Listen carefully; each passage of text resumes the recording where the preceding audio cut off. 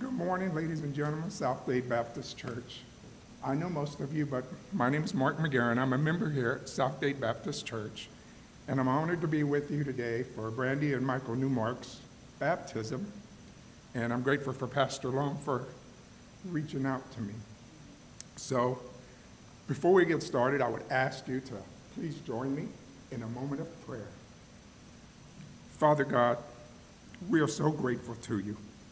Grateful for your Son, grateful for Jesus, who not only died on the cross for our sins, but made it possible, Father, that we can be reconciled with you for those that want a relationship with you, that the door is always open. We lift up the congregation and their families and extended families, Father God, whatever their needs are, spoken or unspoken. We ask, Father God, that the Holy Spirit come upon us today in church for baptism. Father, it's just a wonderful, wonderful event. In closing on prayer, Father God, we just give thanks to you once again. And I want to especially lift up Brandy and Michael Newmark and their parents for this wonderful occasion and this wonderful commitment to you, Father God. In Jesus' precious name we pray, amen. Amen. First of all, Pastor Long asked me to share a story. I don't like podiums. I like to move around a little bit. Some of you may or may not know, I was Michael and Brandy's high school teacher for 2 years at Homestead High School. And we would talk about God, and Brandy and them would ask me, how was your weekend, Sergeant? I was like, well, and I would always tell them about Southgate Baptist Church, and just a wonderful fellowship, and they would ask Ginny and I about our son James, and we would just talk. And I would talk to them about how much I enjoyed with my wife, volunteering at Vacation Bible School, and how we worked with all the other church members, and how all the kids in the community were invited into our church for a week, and how it was just a beautiful ministry to bless the young children. So I want to share something about praying. I know we all have concerns, and we all pray about people in our family. We pray about people in the community. We pray for our country. And sometimes we pray and pray for people, and we're like, why isn't this working? And I was guilty of that. I was praying for my students at Homestead High School. I was praying for specific people, and I was praying for my student body at large. But Brandy and Michael was in the general prayer. They were not in the specific prayer. And God taught me a valuable lesson. When a person's heart is ready, he will bring them forward. Our job is to continue to stand in the faith and continue to pray. So Saturday night this year, the night before Easter service, I was in my home office. Brandy texted me about 8 o'clock at night. Sergeant, my mother and I would like to go to church. Does your church have a Sunday morning service? Well, I said, Brandy, not only do we have a early Sunday service, sunrise service, we're going to feed you breakfast. Okay? So they came, and everybody here, this is a testament to your hearts. When they came to our church, everybody here was loving and open as God intended it to be, welcoming. And they couldn't stop telling me about just the wonderful people of Southgate Baptist Church. So they had a part in this as well. By the way, we all greeted a visitor that day because you never know. So you can give yourself, be thankful to God that you were able to participate in that. So she continued to come, and they continued to come, and then she volunteered for Vacation Bible School. It was during that week that she was, I believe, helping Miss Nelson and the other teacher with the little kids. And she was hearing the Word of God every day, every day, every day. And Miss Nelson told me, said, hey, she's asking some key questions. And since you were her teacher and her mentor, I think you should speak with them. So God put it in my heart, and on that Friday evening, the last day of Vacation Bible School, Brandy and I went over and we said a prayer, and she accepted Christ as her Lord and Savior. And I was telling everybody, Miss Nelson, the pastor, was like, hey, we got to get this baptism thing going. We can't let them go off to basic training for the Air Force Reserve. And they decided with their parents after meeting with Pastor Long that they would follow through with believer baptism. And that's how we're all here today. So Pastor has allowed me to share a couple of scripture verses with you. So if you want to follow along in your Bible, we are going to be in the Great Commission in the book of Matthew. We're going to be looking at chapter 19, verse 19 and 20. And I want to leave you with a theme while you're going there, real quick. And I want to put my high school teacher hat on, and I'm going to give you a question about the unit, so to speak. Why is baptism important? I want you to think about that when you get to Matthew and we look at the Great Commission. Why is baptism important? And I'm going to give you a couple of key points. One, baptism is important to our Savior. Two, Jesus began his own ministry on earth by being baptized by John the Baptist in the Jordan River. And for your own studying or further review, you can see John 1, verse 29 through 34, when you get a chance. Secondly, one of the last things Jesus commanded his disciples to do was to baptize new converts. So we look at Matthew 28, 19 and 20. And he says, therefore go and make disciples of all nations, baptizing them in the name of the Father and the Son and of the Holy Spirit, and teaching them to obey everything I have commanded you. And surely I am with you always to the end. I want to give you a special note on that. Baptism is a very special moment on your journey of faith. I also want to go with you real quick. We're going to look at the early church momentarily. We're going to go to the book of Acts, and we're going to look at chapter 2, verse 38, and we're going to look at some of the things that Peter said to the crowd. As you remember, that was the day that 3,000 people converted to Christianity. And of course, in the new church, they had questions. So one of the essential questions I want to leave you with on that is, what was the first thing a new Christian was told to do following conversion? When the crowd asked Peter, and I'm paraphrasing, what do we do now, brothers? Peter replied in verse 38. Peter replied, repent and be baptized, every one of you, in the name of Jesus Christ for the forgiveness of your sins, and you will receive the Holy Spirit. So after someone decides that they're going to follow Christ, they pray, they accept Christ, and they receive the Holy Spirit, they have to make a decision if they want to follow through with baptism. And my recommendation is that if you're a Christian and you believe in Christ as your Lord and Savior, and you've not been baptized, that maybe you sit down with Pastor Long and see if that is something that you should be praying about and thinking about. Lastly, I want to look at Acts 2, verse 42. And this title is The Fellowship of Believers. That has to do with attending church.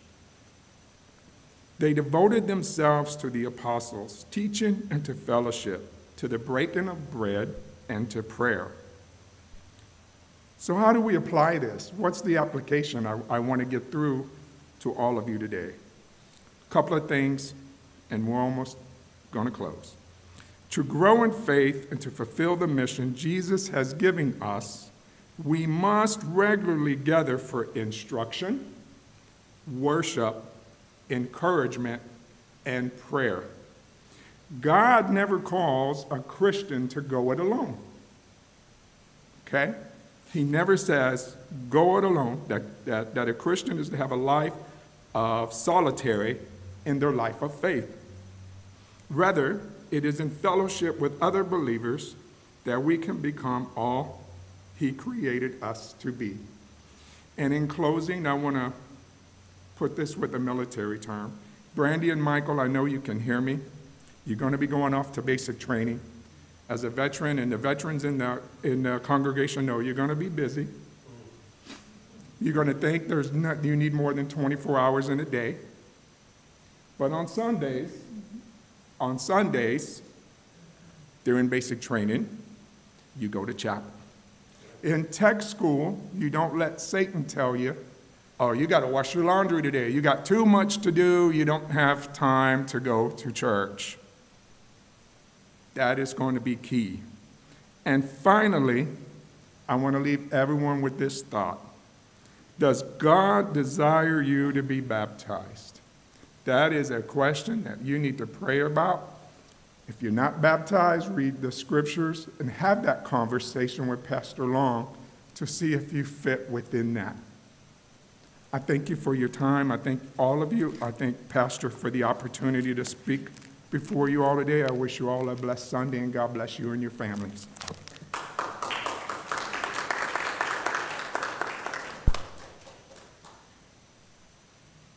All right, thank you, Sergeant Mark. We appreciate that.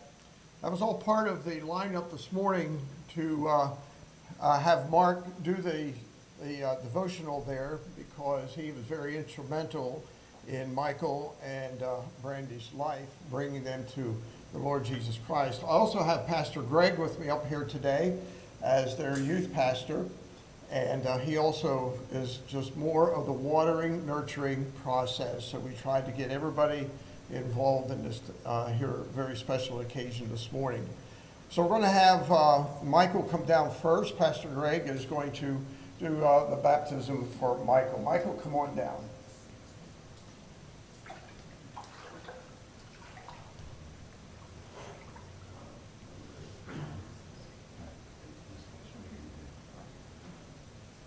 Michael, do you know Jesus Christ as your Savior?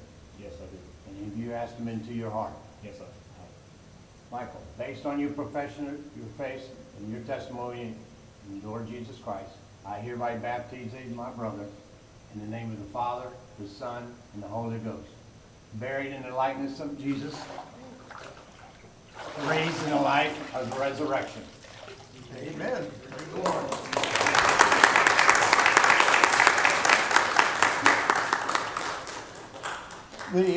Brandy, come on down. The water baptism by immersion is symbolic of the burial and the resurrection, the walking out of the water then in newness of life. So that is the why we use water. We have a baptismal pool.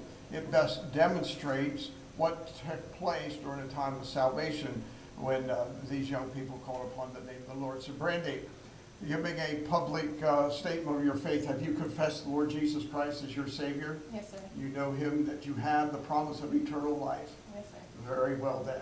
I'm going to ask you to put your hand over your face, and then based on that profession of faith, your testimony, I hereby baptize you in the name of the Father, and the Son, and of the Holy Spirit. God bless you.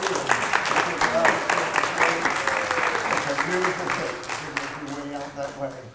So this is a great day in the Lord. Remember, after the service, we have the fellowship together. Everybody that's here now, you're invited to that also. I'm going to ask Charlie if you'll come up, and the choir, ensemble, and we'll continue on with the service as it is. Good morning, South Day Baptist Church. Another hand for the baptism. Praise the Lord for that. We know that there's a host in heaven just partying and celebrating whenever anyone comes to know the Lord Jesus Christ. And I can only imagine that they're also celebrating today as well. Ours be seated. Scripture reading this morning is in Luke chapter 9, verses 57 through 62. Luke chapter 9, 57 through 62. And it came to pass that as they went in the way, a certain man said unto him, Lord, I will follow thee whithersoever thou goest. And Jesus said unto him, Foxes have holes, and birds of the air have nests, but the Son of Man hath not where to lay his head. And he said unto another, Follow me. But he said, Lord, suffer me first to go and bury my father. Jesus said unto him, Let the dead bury their dead, but go thou and preach the kingdom of God. And another also said, Lord, I will follow thee, but let me first go bid them farewell, which are at home at my house. And Jesus said unto him, No man, having put his hand to the plow and looking back, is fit for the kingdom of God. Amen.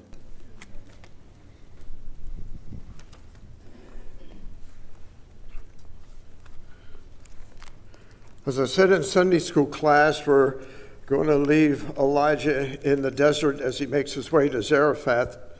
But today we want to visit the followers of Jesus. We want to be with Jesus for a couple moments in this text, primarily the last verse, verse 62.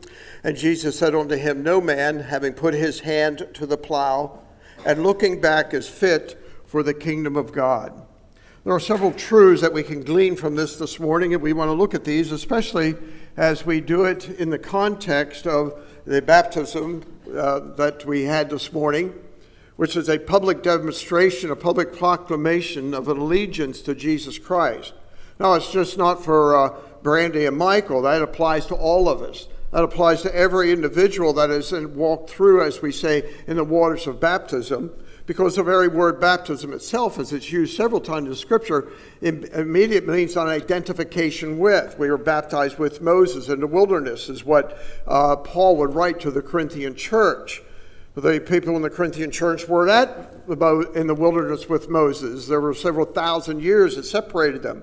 But yet the identification with Moses and the people of the wilderness, Paul is saying that the Corinthians can identify with that. They understand the connection between the two. Likewise, when we talk about baptism, and as believers, we are making our identity with Jesus Christ. In this passage here this morning, Jesus is calling out and giving the opportunities, extended invitation for individuals to follow him. We were just going to take a look at that this morning and break it down in just a short way to give us a better understanding of what it is to be a genuine Christian and what it means to be able to follow Jesus. And what was Jesus talking about, and why did he challenge them with questions and statements like birds of the air have placed a nest, but the Son of Man has no place to lay his head? What did Jesus mean by let the dead go bury their dead? Or in this sermon this morning, what does he mean by putting your hand to the plow and looking back? You're not fit for the kingdom of God. These are several of the mentions of the text that I want to shed light on today. First, let us pray. Father, we do thank you that a very special day, but now as we are challenged by the Word of God, all of us in this auditorium, we remember perhaps that day when we called upon the name of the Lord. And Lord, it's a text to remind us that there was a commitment that went with it. And we ask that your Holy Spirit would have his way, speak clearly to us, that we be challenged, encouraged, and by your grace be able to serve you well and follow you and all of its implications. In Jesus' name we pray, amen. Follow me. That's the main theme. In these verses from 57 to 62, that's what Jesus is talking about. We just want to look at the last verse, and as we do, basically it's a two-part outline. I consider the first one this morning, and then the second half here this evening. So we're asking this question, following Jesus is, so what is it to follow the Lord Jesus Christ and to be a believer? Let me give you a couple of thoughts by way of introduction, just to create somewhat of a context. For example, you can be a Boy Scout and have only camped out once or twice, some adventure, or maybe once or twice a year, and all the rest of the time, you're still a Boy Scout. Even though you're not in the woods or the wilderness and starting campfires by rubbing two sticks together, you will still be able to put on the uniform, be a Boy Scout, and the two highlights would be those times when you're in camp. Another way to look at it could be this. You can be of a particular political persuasion, whether you're a Republican or a Democrat or an independent. And every 2 years, you're going to be asked to go to the forefront and support your candidate. But in the interim time, you're still of that political party. You haven't lost that identity. But yet, there are highlights that are there. And then look at it this way. You can belong to a church group. You can attend once a week and you can claim membership and still say, I'm a member of such and such a church. But you cannot claim to be a follower of Jesus by occasional acts of commitment. Like the Boy Scouts could go out in the woods, the politicians, the political people can wave their banners and their flags every other year. People can attend church once a Sunday. But when it comes to Christianity, if you claim to be a follower of Jesus, it means it's more than just an occasional visit. It's more than every once in a while. It's a lifetime commitment. So the difference between an organizational affiliation and that of following Jesus is that it centers around the whole idea of a full-time, unconditional surrender and commitment to Him. Now, you may not have known that when you were saved. It could be that you were part of the, all you have to do is call upon the name of the Lord, your sins are forgiven, and then no more was said after that. That's not the way Jesus presented the gospel. He always presented it in such a way that it would be a challenger to the candidate. It was a challenge to the individual that follow me without exception. And it implied an immediate follow me for the rest of your life. I fear that much of Christianity today centers around the act, the surrender, the calling upon the Lord. I've trusted in Jesus, but then after that, there's this notion that eventually I will become stronger in my faith. Eventually, I will become involved. In other words, they set up the delay. Some of that could be seen by the words of the verses in 57 to 62. But when we read verse 62, and Jesus said unto him, see, the him is, let's just back up to 61. And another also said unto the Lord, I will follow you, but let me first go and bid them farewell which are at home in my house. Jesus answered and said unto him in a most unusual proverb, that dates back to the 8th century, and he said this, no man having put his hand to the plow and looking back is fit for the kingdom of God. So an abbreviated version would be this, no man is fit for the kingdom of God that is not committed. Now that's some stunning words. Jesus wasn't just talking to just that man. That is the definition of Christianity. That the idea of looking back and lagging behind and not being engaged, not being involved, Jesus is saying there's a question mark there. There's a lack of fitness for the eternal life, for the kingdom of God, for salvation. So it smacks against the idea that just be saved is sufficient. It's a call for continual discipleship. So we make the statement, following Jesus, follow me. Following Jesus is three things. Number one, it's decisive and not progressive.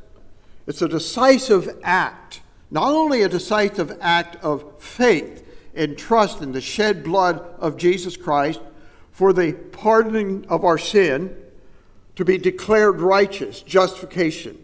That is a decisive act. But it also entails the continuation of a journey that from day one forward is a decisive act of recommittal each day of the week, each moment.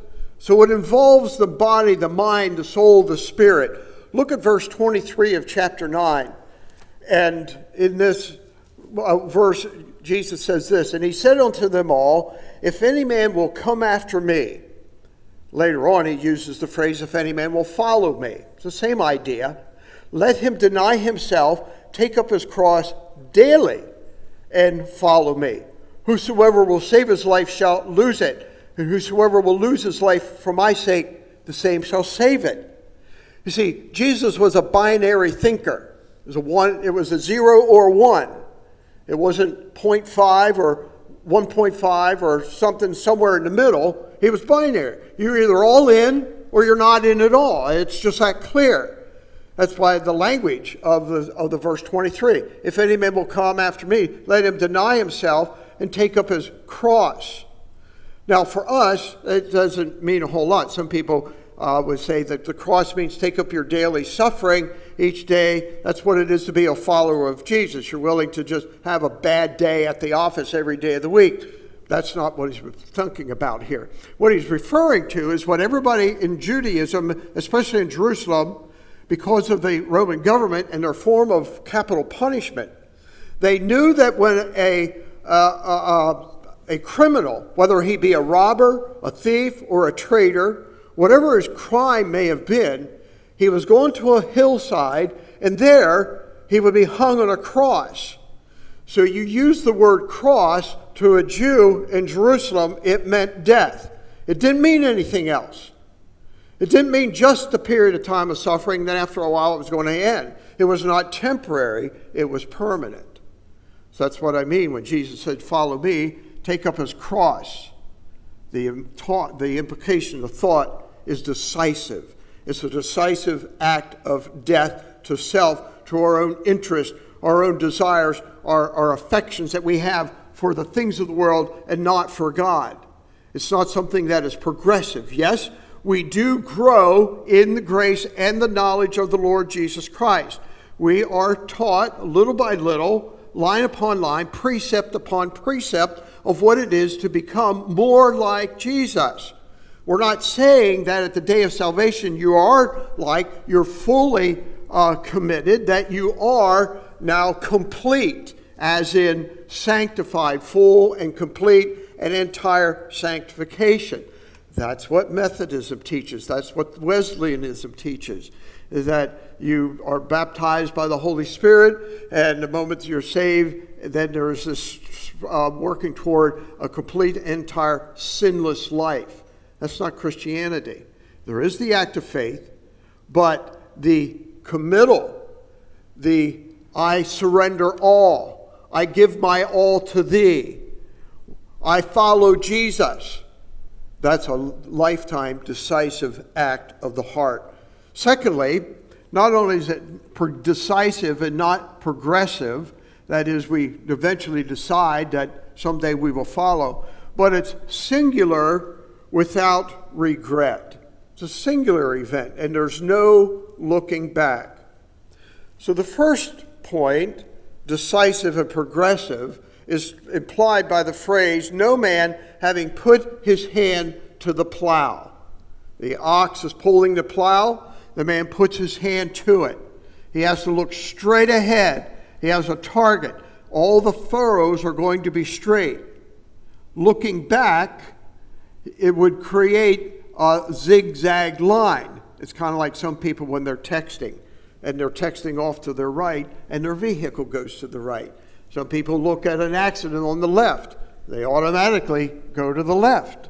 We call that rubbernecking. And that's the major cause of the southbound accident by looking at the northbound accident. The same idea is here. No man putting his hand to the plow decisively and then looking back.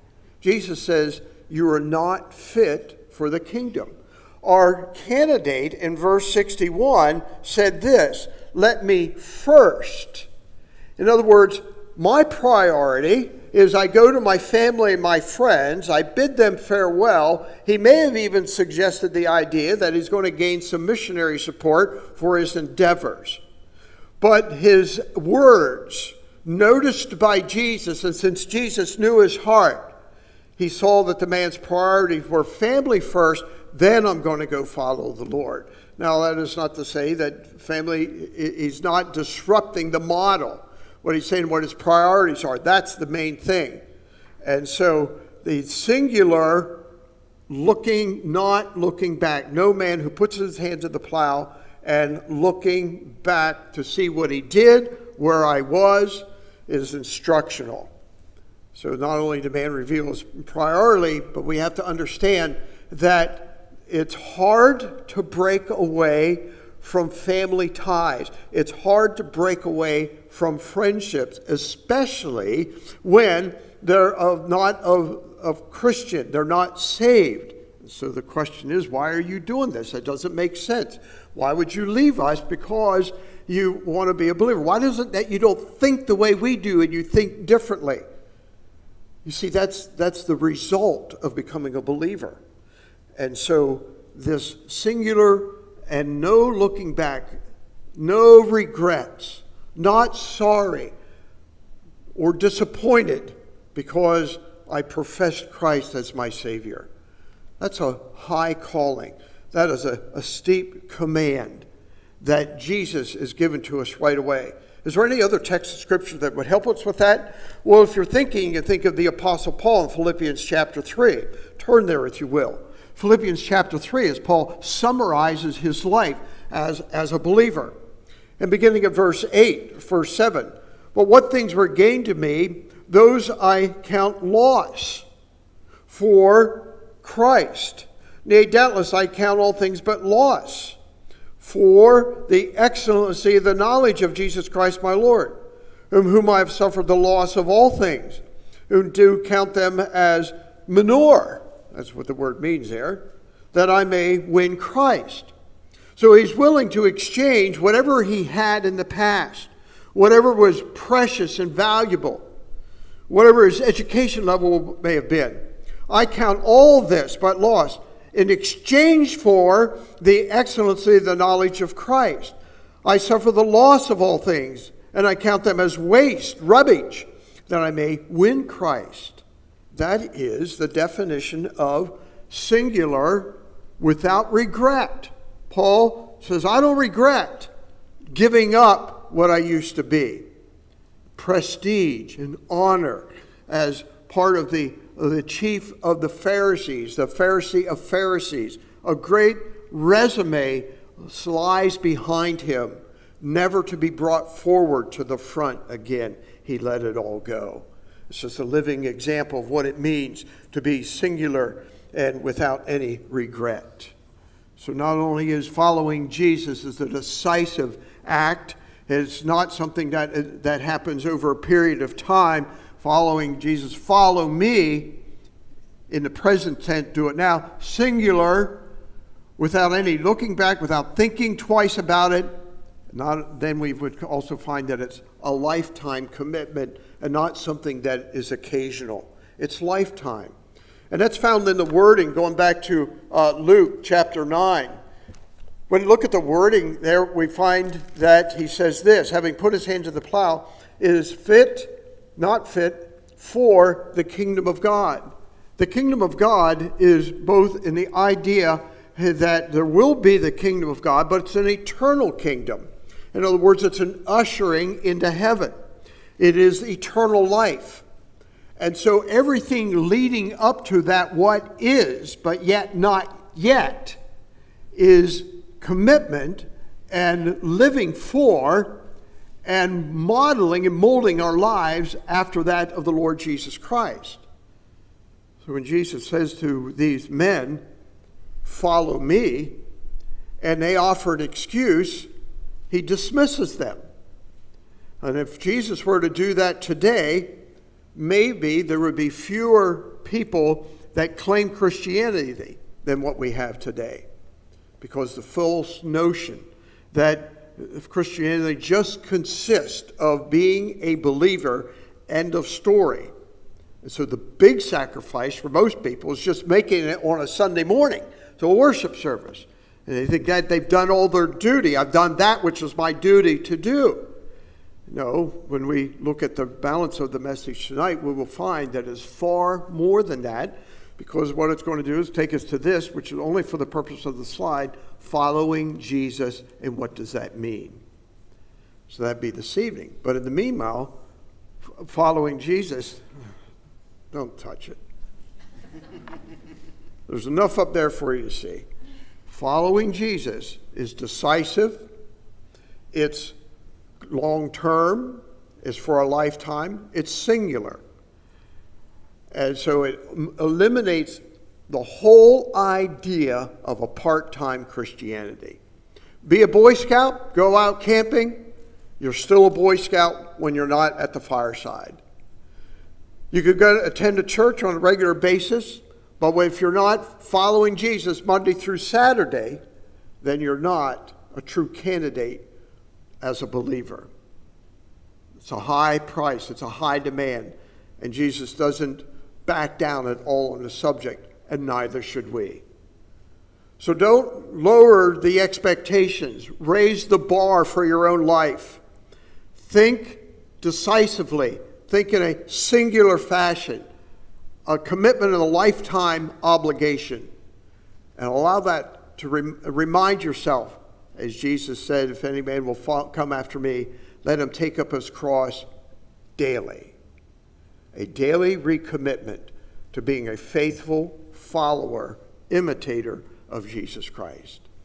So, Father, we ask that all of us have been challenged by the baptism of Michael and Brandy, reminding us of our own baptism and our allegiance to you. We are reminded of the call of continual discipleship, the call of continually growing in Jesus, what it means to be a follower, lifetime, singular, decisive commitment. Help us in the journey that we all have, in the different ways that you work with us. We pray and thank you for your grace upon us. In Jesus' name we pray, amen.